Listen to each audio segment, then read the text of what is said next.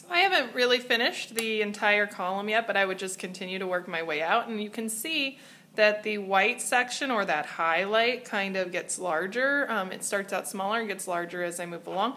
If you wanted to add in more highlights, you could along the columns. So every column, or every other column, whatever, every area needs to be a color scheme of some kind. You need to represent all of the color schemes that we talked about in your project.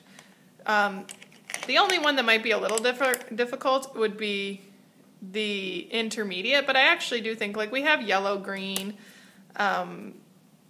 colored pencils. You could probably make it work. If not, that would be the only one I wouldn't count against you, but otherwise I'm going to be looking for all of the color schemes to be used in the different columns. So for that, for the column, if you want more than one highlight, you might do something like this.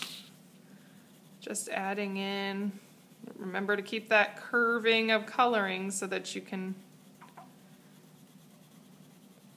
make the effect feel better. I don't know how to... And you might have noticed I go in darker if I don't have the color to add the extra darkness, because I don't have an extra pencil in that color. I just go in and add a little bit darker. So I'm actually doing the intermediate here because I do have a red-orange and I have a yellow-green.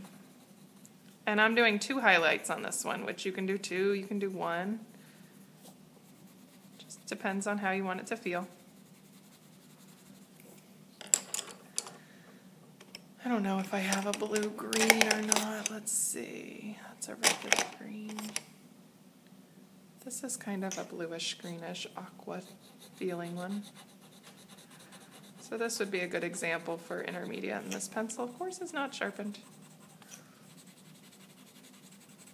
But that's how you would do the 2 highlights, and they would just continue to grow as well like the other ones did.